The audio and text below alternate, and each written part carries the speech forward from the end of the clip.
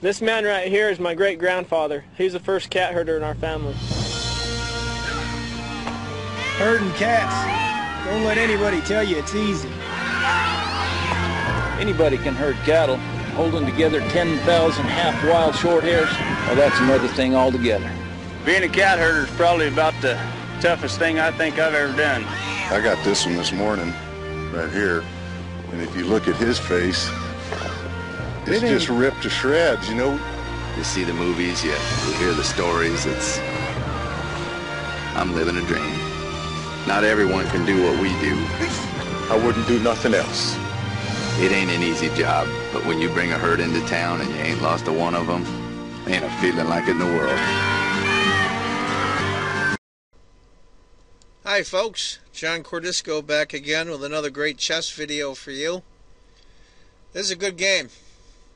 From round 3 of the World Chess Team Championship, currently being played in Turkey. This is the Armenia versus the United States. And on board 1, of course, you have Aronian from Armenia, number 2 rated player in the world. And as black, my buddy, Karl Nakamura, rated 2791.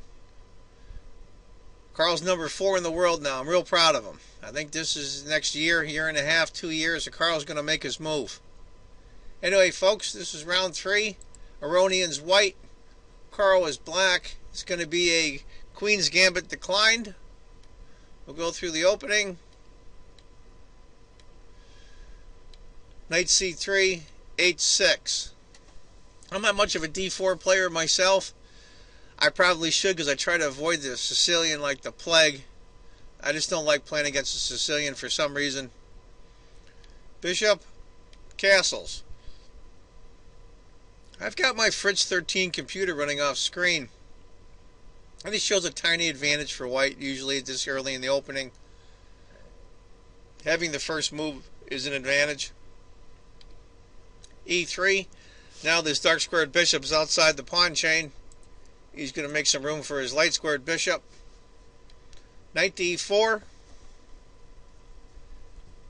Bishop takes, queen takes. Rook c1. I thought that was interesting, how he's going to use the rook to guard the knight. c6 in Slav type fashion. Bishop d3, knight takes. Now, computer likes rook takes. I probably would have played b takes, which is the second choice, but close. Aronian decided to play rook takes, and I have no doubt they're well in the theory still. D takes and rook takes. That really surprised me as well. I thought for sure bishop would take. In fact, by a tiny fraction, it likes bishop take a little bit better than the computer. Rook takes, knight d7. I just don't like their rook on c4 for the simple reason it becomes a target.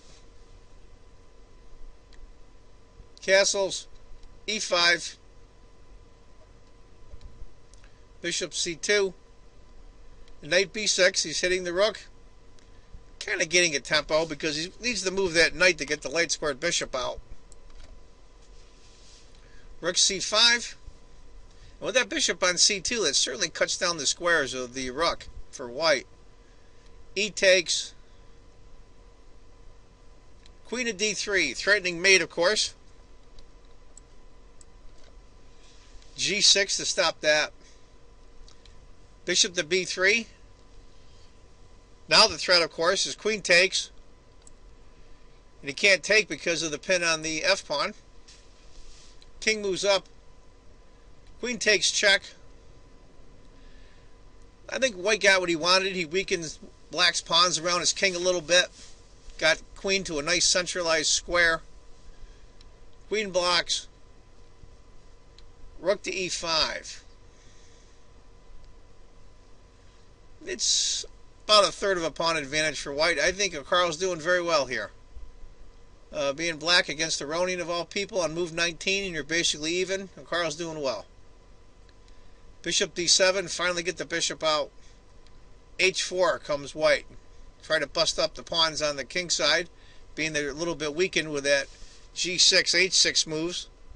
Here and here kind of weakened it a little. Rook a to d8. Simply get your rook behind your bishop to threaten a discovered attack on the queen. H5. This is where Aronian's trying to bust up Black's pawns around his king. F5, which I thought was interesting. Queen to C3.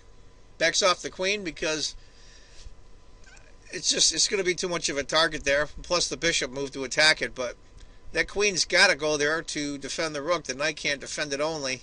That's why I didn't like those rook moves earlier with the rook out there. It's just too hard to defend it. Actually, it shows it as dead even on the computer, but I think it's easier to play for black. Bishop G4, hitting the pawn and the knight. H takes. Bishop takes.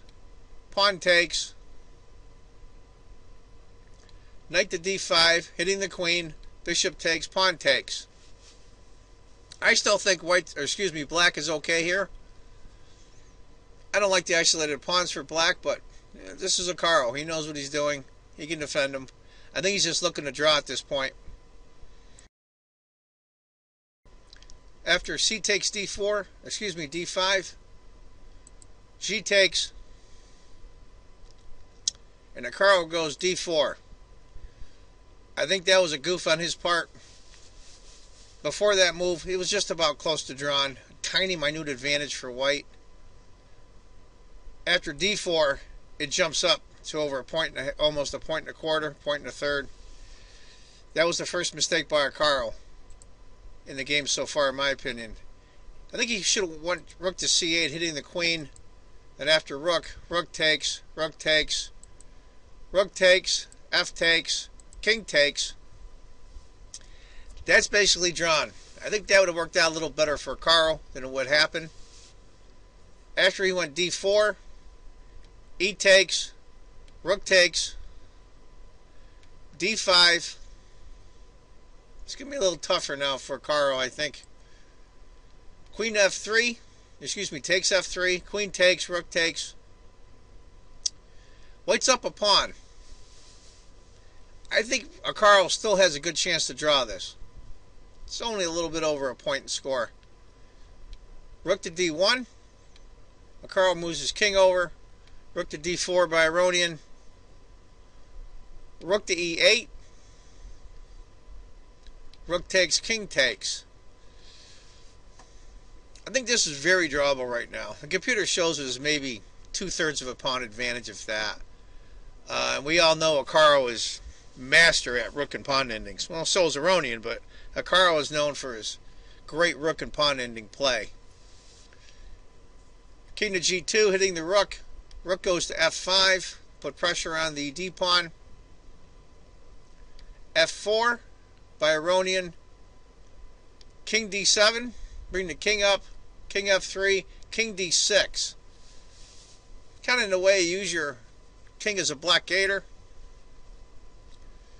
King E4, bring your kings right up. We know rook and pawn endings, kings are very strong pieces. I've seen studies where the rook is worth 5 and the king is worth 4 just behind the rook in endgames. So bring your king up, don't let him sit. It's like being a piece down if you don't. Rook to F8, rook D2. They're just maneuvering around now, but it's a little easier to play for white, of course. H5, F5. Here come the pawns. H4, rook H2 to go after the pawn. Rook E8 check. King F4, and rook H8, and that's where Caro stumbles. It's maybe 1/3 of a pawn advantage before rook to H8, and after rook to H8 it jumps to almost 4 points, which we know is resignable, especially in a rook pawn ending. I think what Caro should have done instead is king takes, rook E2, rook H3, rook takes, rook checks, king C5, F6. That would have been tough, but I think Caro could have drawn that. But instead he went rook to H8, and of course it ends quickly. F6, rook to E8, and he plays rook takes H4. And this is where Caro #1 rated player in the United States, #4 in the world, resigns. He goofed on move 39. I'm not sure if there was a time problem. You see that quite often, where somebody will goof on move 39 or 40 if 40 is the time control. And it happens. I think he was more disappointed about letting his team down than losing the game, frankly. Because Carl's he's a great team player. And in fact, this issue of Chess Life I just received, Carl gives a lot of praise to Gata Kamsky. That Gata is not really appreciated like he should be in the United States. And considering these guys are so competitive, that was very, very gracious of Carl. I'll take my hat off to him. He loves to play for the USA. He likes to win, but he likes when his team wins. Anyway, folks, that's the video for today. I hope you enjoyed it. Just want you all to remember, if you think chess is just a game, you're not playing it right. And I hope to see all of you in my future videos. And I want to thank all my new subscribers. Thank you very much. And if you haven't subscribed, please do. Take care, folks. Bye-bye. ¿Qué pasa, Namo? Te amo, te amo, te amo. No.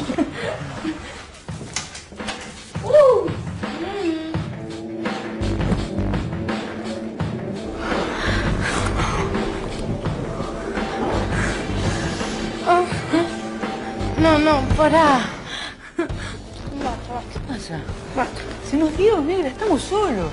Vos me querés, yo te quiero. Está todo. Mirá. No me enfoques ahora, dale. ¿Qué están haciendo? Hola. Nada, ¿Y vos qué tenés ahí? ¿Eh? Chicle.